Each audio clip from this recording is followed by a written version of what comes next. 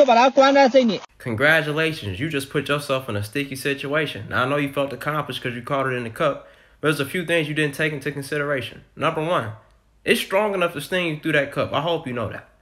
So your best bet will probably be to kill it. But number two is, it's probably not a good idea to kill it, because once you do, all of his family members are going to pull up and they're going to get it back in blood.